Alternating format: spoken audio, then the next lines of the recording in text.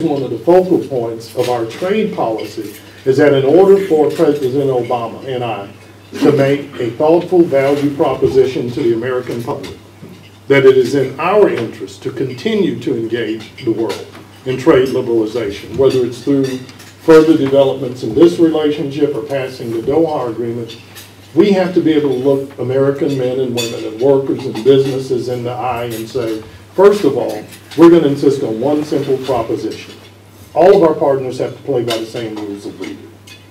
And you know what the United States has to do? Global trade doesn't work unless it occurs in a rules-based system. And it means especially for two economies rooted in the fundamentals of democracy, the rule of law, and freedom, the world watches the United States and the European Union for everything. And even if our disputes are this tiny, but we use these disputes to deny any of our exporters access to our markets, the world can take this crack and turn it into something this big.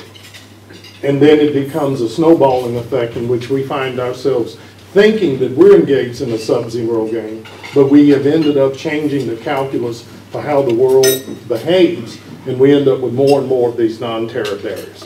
We have to be about more than just solving those individual challenges and have the ability to think big, come up with a strategy to make that happen, and execute against it. And because of your involvement, your leadership, and the structures that we're putting in place between our two governments, I'm confident that we can get there.